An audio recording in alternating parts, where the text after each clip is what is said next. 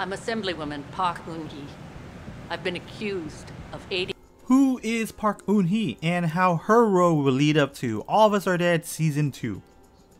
Eun-Hee is an assemblywoman for Hyo-sun. We were first introduced to her when the zombie outbreak started. Anjo's dad, So-chu, is sent on a rescue mission to escort an assemblywoman to safety. Situation got out of hand and they couldn't leave, so they must wait the next day for the helicopter to pick them up.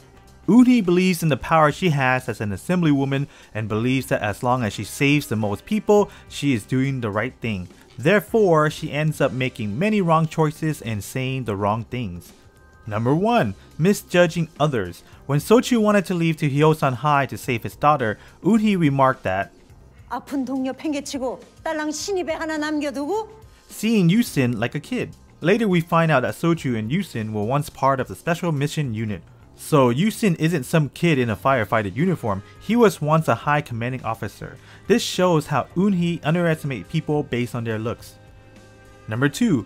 Eun-Hee was overconfident. The next day, they were all rescued. Eun-Hee thought that just because she arrived on a helicopter and got escorted to the front of the line that she has special privileges because of her title. Nope, the only thing she got was a bigger room and a small bed as compared to everyone else. That's because the soldiers here are very fair and treat everyone equally. Number 3. Eun-Hee believes in the system. So-chu said that he really needs to go rescue his daughter and quarantine can take 2 weeks or more, but Eun-Hee told him to be patient as it will only take a few hours or days. Then when the soldier that came in told him that the quarantine can take up to 4 months, Eun-Hee realized just how much wrong she can be. It was only after So-chu left did Eun-Hee start to learn how to be a better person, and here are the events I believe that will lead up to Season 2. Number 1. The soldiers later learn that Eun-Hee is an assemblywoman and is part of the National Defense Committee.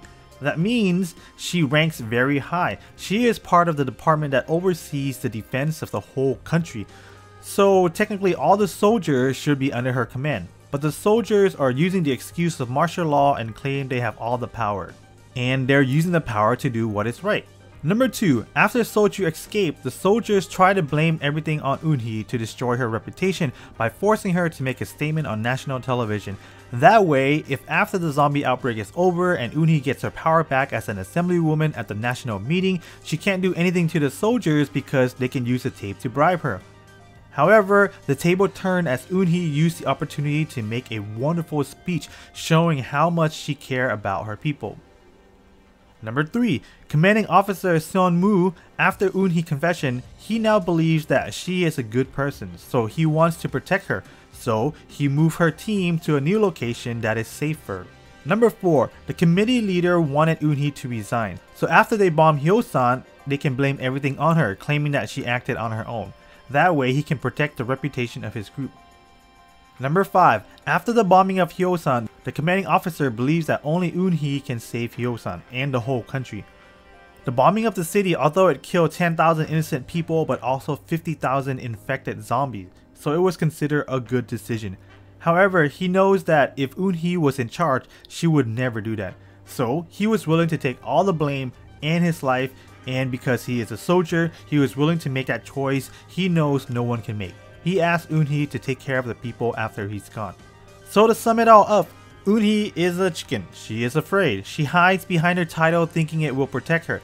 In the end, even her leader doesn't want her. While on the other hand, Eun-Hee learns from the 2 men she met. One is Anjo's dad, So-chu, who would run into danger to save his daughter. And the other one is the commanding officer who gave up his life to be the person that killed 60,000 people in order to save the country. Both men run into danger instead of running away, and this leads us to number 6. Eun-Hee tore up the resignation paper. She is now determined. She will not quit and she will not run away. She wants to become an assemblywoman again. She will return to her National Defense Committee so she can have the power, and with that power, she will protect her people by hunting down every single zombie that are left. So in Season 2, we may see her taking up her title and having the power to command a large army. The only hint the director gave us about Season 2 is, he said in Season 1 it's about the human struggle to survive when the zombies attack. And in Season 2, it would be about the survival of the zombies trying to survive the human attack. Alright, hope you guys enjoyed the video. Bye!